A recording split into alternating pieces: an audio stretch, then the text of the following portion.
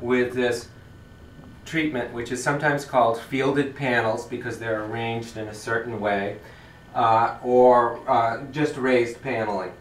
And that's just a hallmark. Usually one or both sides there are closets. This has one side. Interior decorative treatment is sort of the archetype of that rural 18th century domestic architecture. Sometimes in houses where the owners were of too low economic status to afford it, you'll find that they just have plain boards. But anyone that had any resources at all would try to finish at least the fireplace walls. Don't do much for you insulation-wise anyways.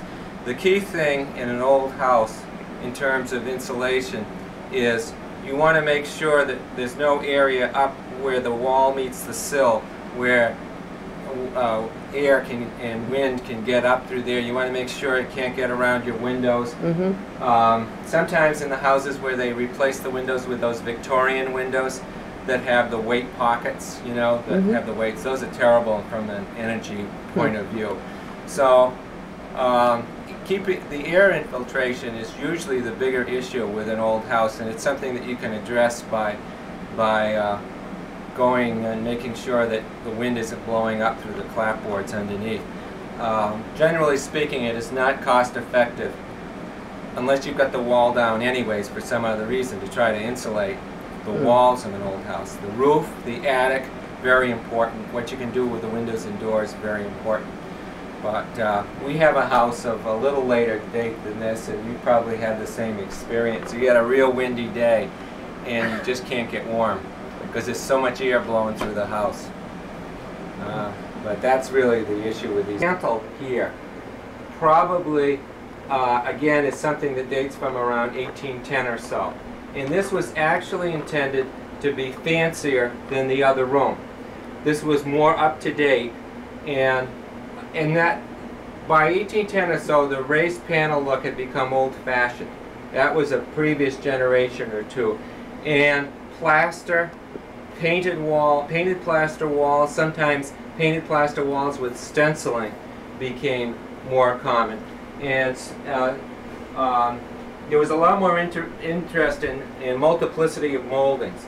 You see this stepped molding here that comes out. That's part of the fanciness of that period, whereas the colonial period was very plain. By around 1810 or so, you're getting this attempt to look much more formal and fancy.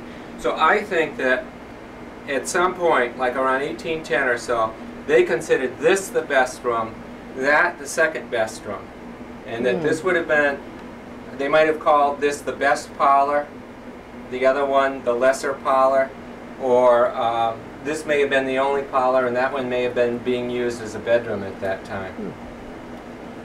So you can see that that there's been some updating as people became more fashioned. You said that those beams were covered. Yeah. That was would never show in a good house. Yeah, that is the case. And the way you can usually tell that is this. Where they did intend for the bottom of a beam to show, you would usually see some attempt to decorate it, either with a chamfering, in other words, beveling off this surface, or at least you'd see a lot of paint on it.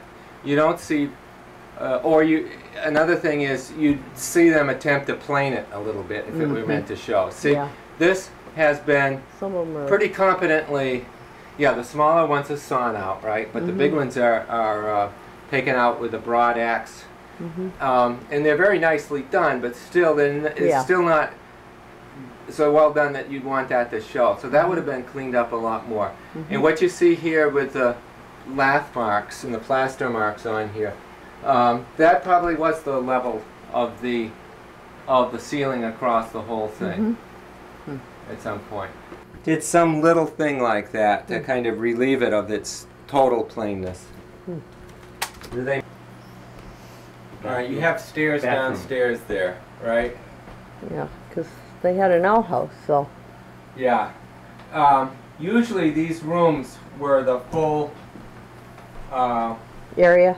yeah, the Okay. full area. So they So put that in. would have been part of that. That would have been part of that pantry storage. Okay. So do you suppose that wall right there was put in later? Or was the pantry behind that wall? It looks so much like the other walls, but it doesn't have the no, but- paint in the grooves as much. Yeah, it's probably like the cabinets. It's the old boards, Yeah, but used in a. okay. I'll tell you. Here's the difference between these two walls. This wall. All right. This wall is either a single or double layer of planks. All right, boards really, not even planks. All right, so this is a board wall, a batten wall. They're nailed at the top, nailed at the bottom, and that's your wall. Right? That's not how we build a modern wall. We put studs in, and then we cover it with boards, and that's pretty much what you got here.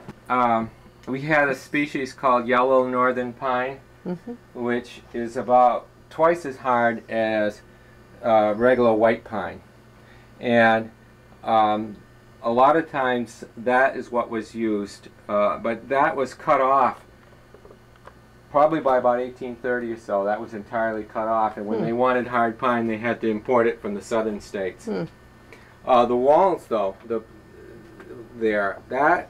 let me go over and look at that, okay? Yeah, that's ochre chestnut. I'm not sure which.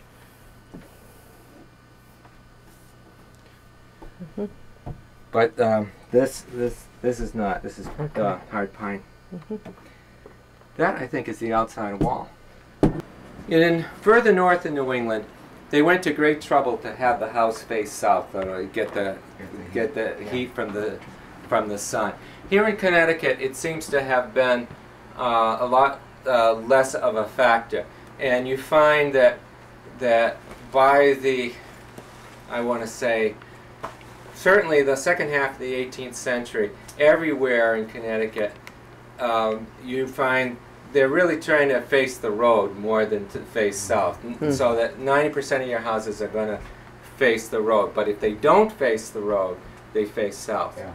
And as you go further back into the early years of the 18th century, my experience has been, and I'm basing this all on existing houses, because we don't, I mean, we don't know a lot about the houses that didn't survive, or if they were the same as the ones that did survive, or if they were different. But based on the houses that I have seen, the earlier back you go in the 18th century, the more common it was to not face the road, but to deliberately face south. And I think that what we have here is a deliberately south-facing house that was accessed off another road. Now, Scott could tell you when they put this road in. I don't know. It's a pretty early road. I mean, they Bunker Hill was they couldn't have put it in until they built a bridge of some sort. Yeah. But I know in the 1780s when the French troops went through, they talked about that being the main road to Coventry from Andover. So made as a closet, and usually the type of panel, the molding on the edge, which is called the feathering, right? A feathered edge panel. Usually that's carried through in all the doorways, so that it gives a sort of consistency to it. Were those handmade, or Oh, these? Oh, yeah. the Yeah, panels? these are all hand planed.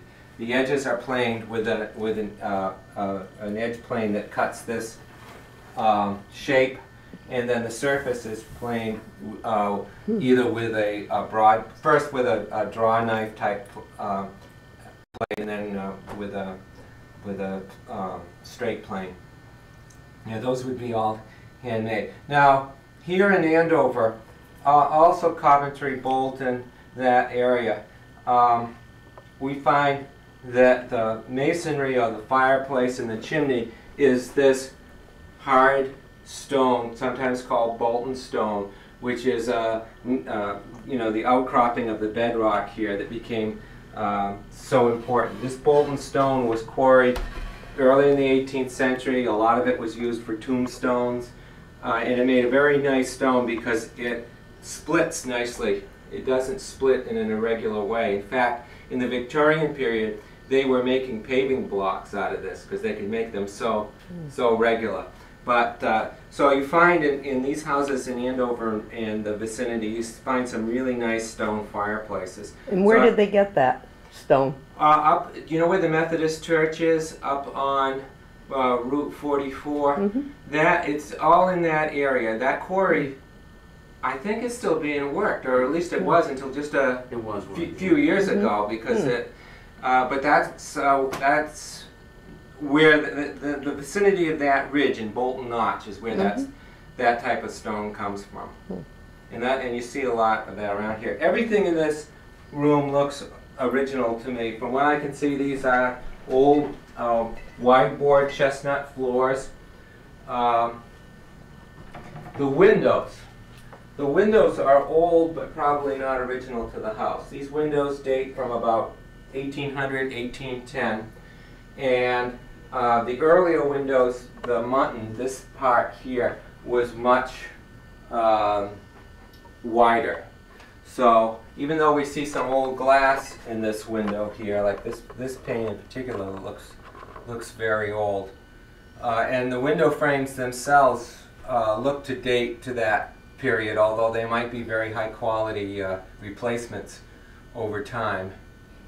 The family has owned the house every generation except a family friend owned it for about 20 years. So. Well, what you find with windows oftentimes is you think that they're all exactly alike, but if you actually come and measure them, you'll find that they aren't, that one rotted out or broke or whatever, and so they replaced it in kind. But the older colonial style had a much wider bar here, and this was adopted because it made for a lighter, let in more light, and also looked more light. So around 1800, 1810 is when you find this type of window coming in. Now I was looking at your attic windows, and many times the attic windows were never replaced. So when we get up there, I will look at that. This chair rail here is also probably a feature that dates from about the same time as the windows, about 1810 or so. Prior to that, you don't find this very often in the front rooms. So I would think that might be an updating too, although, yeah, I'm pretty sure that would be an updating from about 1810 or so. So let's go around to the former kitchen area. The keeping room, yeah.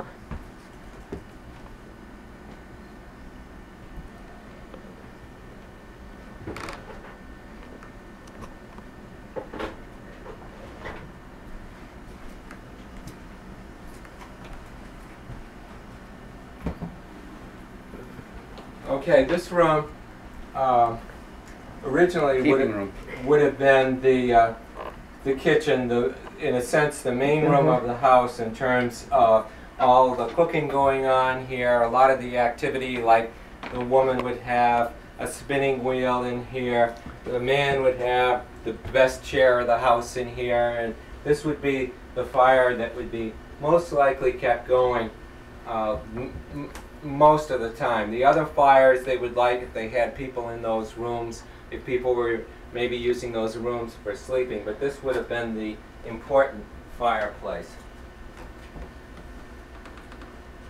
Keeping.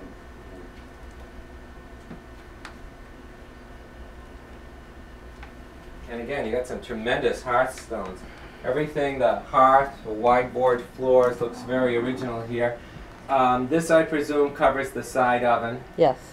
One thing that probably strikes me as having been, if not replaced, but kind of switched around, would be the door covering the ovens, because it doesn't seem to fit within a frame here. It doesn't seem to fit within the way the interior trim in this room goes. If you look, the interior trim is very plain on that side, and it really just consists of a couple of added moldings around a very plain opening. But this raised panel is part of a sort of a fancier interior trim that's more appropriate to the front rooms.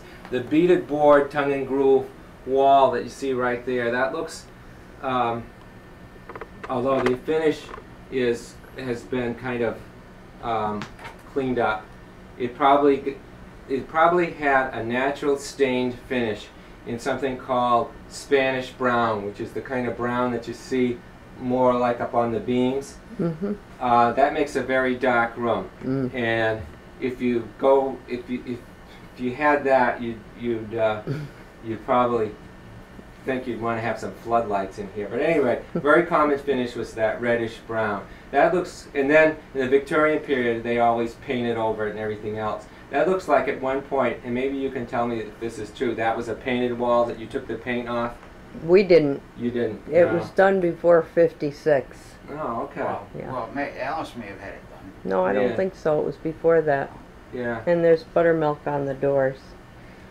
Well, all right. So, but that's original. This great batten door here, which looks to be made of the same sort of tongue and groove boards. That looks to be original. This is, oh, and this room points out an interesting thing that you see in these houses. Just like us today, you know, if you got to mow your lawn, which do you mow first? You mow the front lawn first. Don is always saying to me, if you can't get the whole thing mowed, I got people coming over, at least mow the front lawn, right? Well, the same thing in the way they finish these houses. You'll find that front rooms will have the fielded panels around the fireplace walls, because those were the rooms that were considered more formal, more important. The back rooms will be finished in the plain boards, the tongue and groove boards, the matched boards. And the back rooms being, if there's like an entrance, side entrance like that, the kitchen, and the two rooms off either side of the kitchen. The two rooms off either side of the kitchen, usually one was buttery or pantry, was fitted with shelves, and there would be a lot of storage of crockery, storage of cheeses, things like that in there. And sometimes you can see the shelf marks on the walls. In 1956, when our aunt restored the house, this section over here had shelves. Oh, that okay. All right. That was kind of the pantry. Okay. The other one room would usually be a pantry, and you're saying that was. It was all shelves, and they took the shelves and made the cabinets out of the original shelves. In the.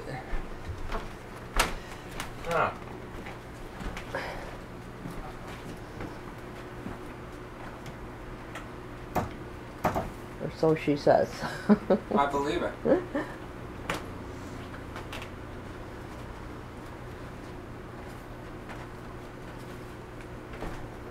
I believe it.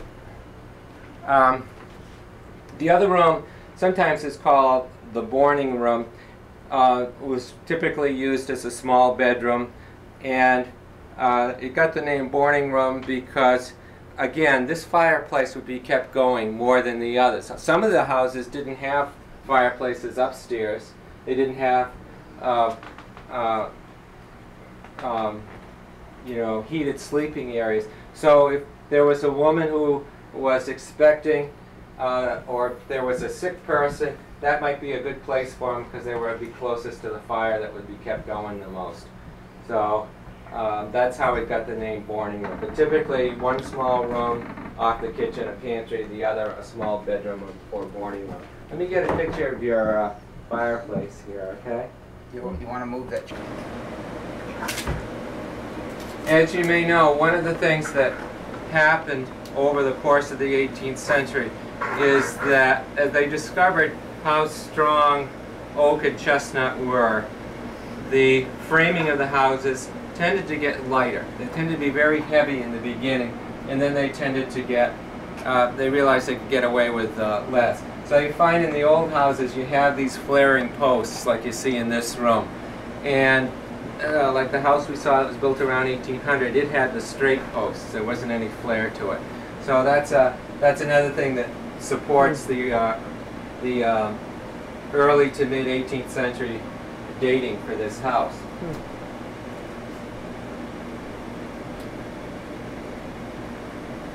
Now another thing I wonder, you've never had these walls down, right? No. I suspect that there are no studs in these outside walls. I suspect that these outside walls are thick oak or chestnut boards butted up against each other and either nailed or pegged into the house frame. Because it doesn't seem, just looking at this, it looks awful. It looks awful thin to me. But it may be that there are studs to that. So that would that have more or less insulating value?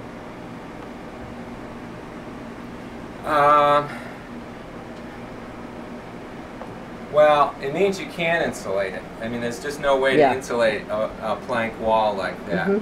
But in point of fact, the wall may at one time have been completely unfinished.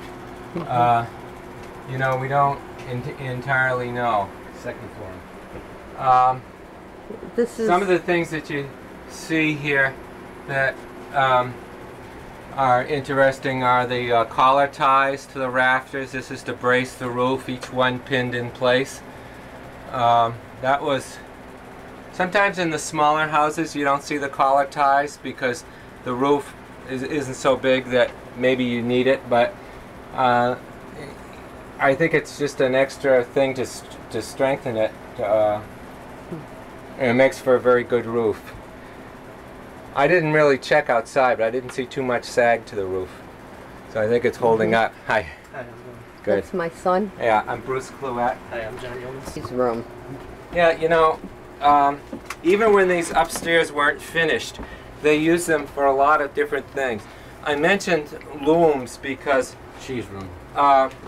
sometimes loom took up, if they had a loom, it took up a lot of space, and a lot of times if they couldn't fit it in down by where the fireplace was, you'd find that would be something they would put upstairs on a second floor because it took up a lot of space. Oftentimes you find in these second floor spaces there'd be a lot of hooks to hang things. They had to store a lot of things. One of the big challenges of colonial living was storing the food that you raised. You mentioned cheese. That was, it's not that they loved cheese so much as how are you going to get dairy products all year round? Okay, you can get milk in the summertime.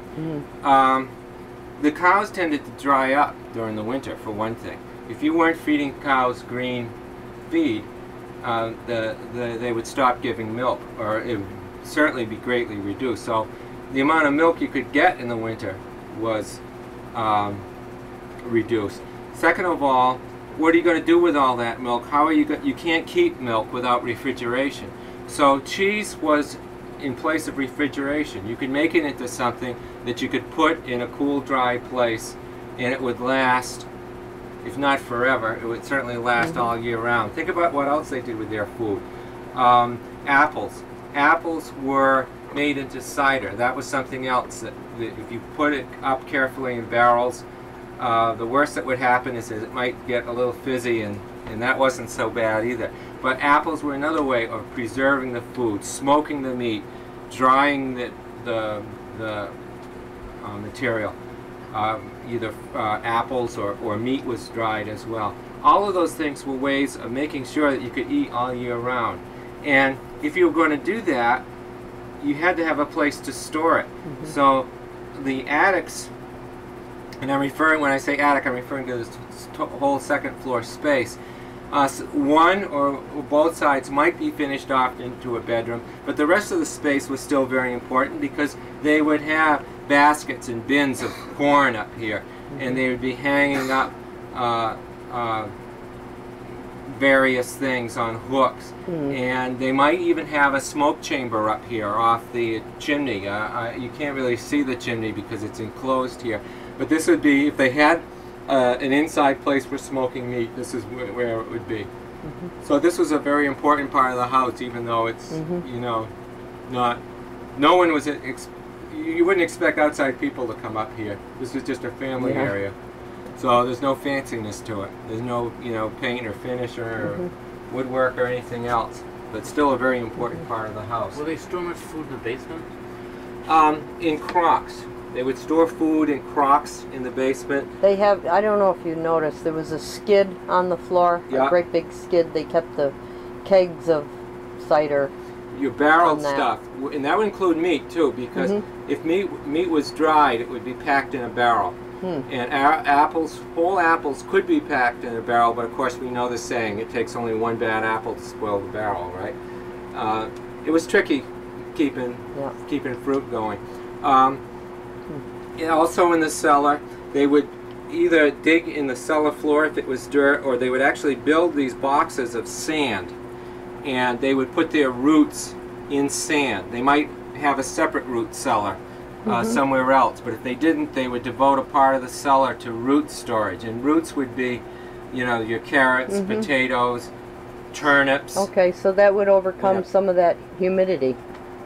Yeah, and also mice don't like to go through sand apparently. So you would sift the sand every year to get all the organic material out, or get new sand or whatever. But you would store a lot of stuff in that sandy area of the basement. However, other things like grain and corn especially, seems to have been stored in the attics.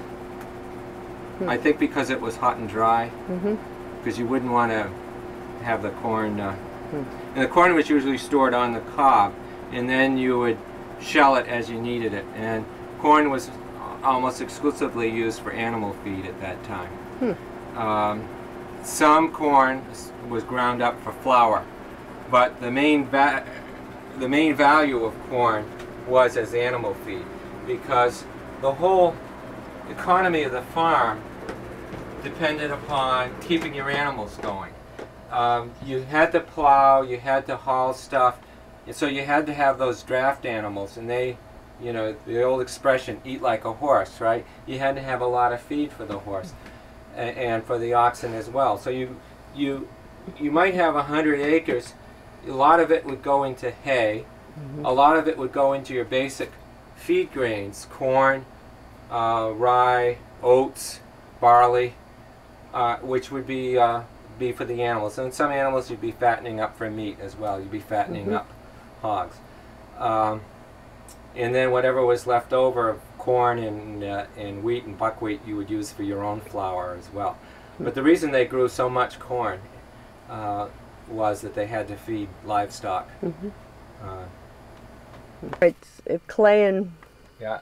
And see, when you went outside, the mortar was fairly expensive. So a lot of times, particularly in the earlier houses, you see that they piled the stones up and they pressed in the clay to hold it together. And that's fine as long as you keep it dry. But of course you couldn't have this outside. So outside, if they had mortar in the chimney, and I think they will, that even with a stone chimney like this, it's stone above the roof, right? It's not brick. It's stone. Yeah, Stone. Yeah. There you'll see they'll use regular lime mortar. But inside, particularly in the early houses, you see this clay, which is in really good shape when you think about how old that is. Yeah, the inside of the fireplace is getting a little marginal. Yeah. Down, so we don't use it too much. That was one of the purposes of the heating system. Now this is interesting because remember what I said about the collar ties on the roof, showing that the roof was really very strongly framed? You also have a ridge pole here, which is a little unusual in houses of this period. Most of the time you just have the rafters meet against each other, but you see how you have a ridge piece there? Oh, up at the top? Yeah. You don't usually see that. I'm gonna turn on the light so we can see. Oh, okay. Yeah. And that accounts for the, remember I said I thought the roof was nice and straight? That helps that's not really structural in the sense of holding up the roof. It doesn't perform any function in holding up the roof, but it does keep it from getting that sway back look that some of the old colonial houses have. Also, your rafters are very big. They're very thick. I'd kind of like to know more about that.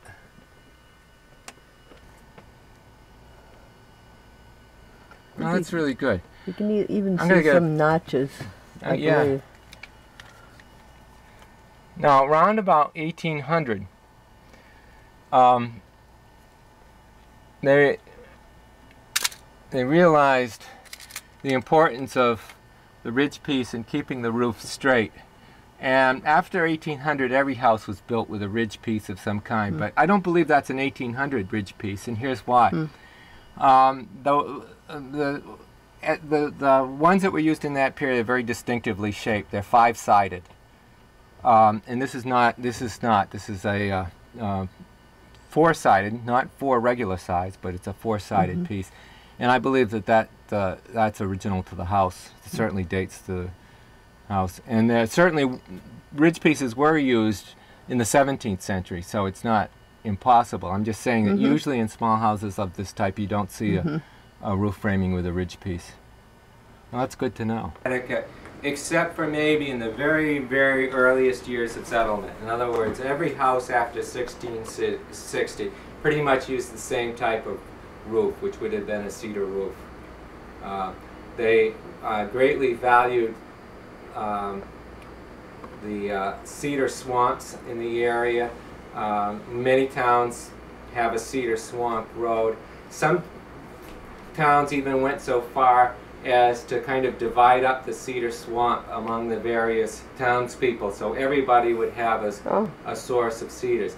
And those cedars are not like the ones that we see today in that they had been growing a long time, so they were pretty good shape. And most of the time you see a cedar now, it's just a little spindly thing. Maybe you can make a fence post out of, or what. But they did have some good cedars that they could split into shingles, and so they were all cedar roofs. Okay. The covering, which you wouldn't want to reproduce, I can assure you. Generally speaking, probably the most common material was pine clapboards. Sometimes cedar clapboards, sometimes oak clapboards. Oak makes a pretty good clapboard, although it's really hard. But it does, if it's nice and dry, it will split well into a clapboard. That must have been hard nailing it on. I think you would have had to pretty well pre-drill the holes. Oh, okay. Yeah. And also they would have been nailing into, I think, oak sheathing on this house, so it definitely would have been hard. But most of the old houses seem to have been pine clapboards, and they don't last long. Your cedar lasts a lot longer and looks the same. Shingles were used on the exterior of houses, but judging from the pictures that you see, like photography came in the 1860s, and so there's some pictures of old New England houses. Most of them seem to have clapboards. Like where we have specific records of houses, where people are writing down what they bought to build the house, and there's very few of those, but of those that we have, almost always they talk about clapboards, buying clapboards for the exterior. Once in a while, shingles. Either shingles or clapboards are correct, but I would estimate that maybe 80% were clapboards. Now my other question is, what is it that they put in between the wide boards? When we moved in, it was all crumbly. Somebody said horsehair and plaster, but what would be your guess? I don't know.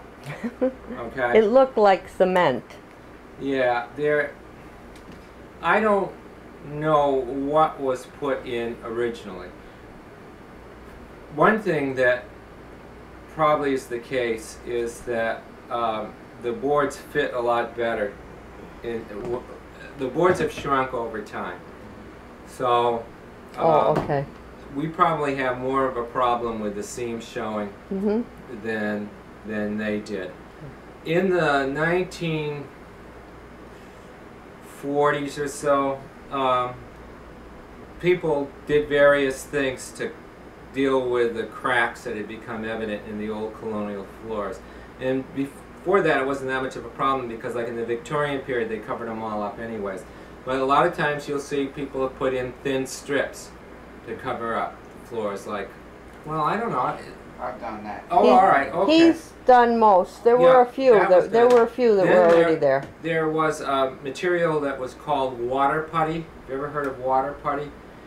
I'm not sure what it consisted of, but it was a fairly inexpensive thing that you could color and drive into the cracks, and that was fine, but it wasn't all that resilient.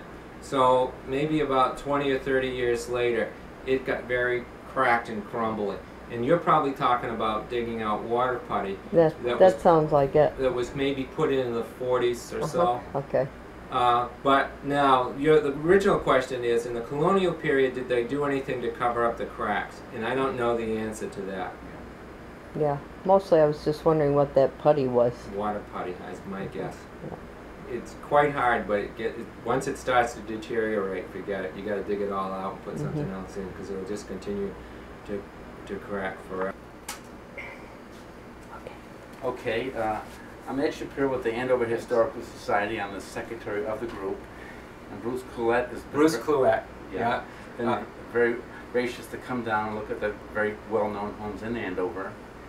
And I'll introduce Bruce. I've got a PhD in history from the university, from UConn, and I've been working since 1975 doing historic sites research, writing about old houses, writing them up for the National Register of Historic Places, National Historic Landmarks, things like that. So I've seen, and it's mostly been in Connecticut, so I've seen quite a few houses in this area. And I've now seen another one, which I'm grateful for.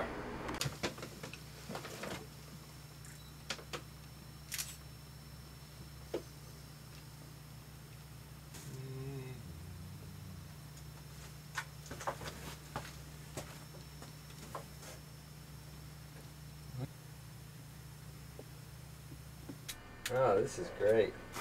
Boy, what a lot of stone, huh? Yeah, it takes up the entire cellar, really. Yeah. And you can see here how, you know, for the ordinary stonework of the chimney foundation, they're using big field stone. Shaped a little bit, but not a whole lot. Same with the foundation wall, until they get to the very top, which forms an underpinning that might be visible. And then they're using nicer stone, more carefully shaped. Oh, I see. Yeah, I never noticed that. Yeah, more carefully shaped stone. They've done some work on it over the years. You can see there's a cement slab where that window is, and they've mortared that wall over. I think that was intended to slow up the water a little bit when it comes in, but I don't think it did much good. My experience has been when the water wants to come in, you better get used to it. Yeah, I wouldn't have wasted my time if it was me. But. Did you have water this spring? We had terrible water. Nah, some. We had a wall that was like this in our cellar, and it was coming out of every joint. Yeah. Because it was like the whole water table had just risen up. You know, there was no resisting that. I want to just take another closer look at your stonework here. Well, this is a big basement. I'm not gonna.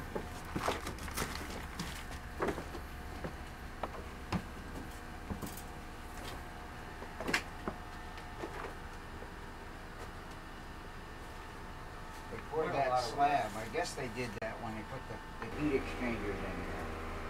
And then I pipe in hot water from the shed out there. And we heat the house that way. Wow. So I'm really not concerned. Was that your business? Boy, I wouldn't have any idea how to do that. How'd you figure out how to do that? You're a handy guy. People all over, especially in northern, have these outdoor boilers. And so instead of putting it outdoors.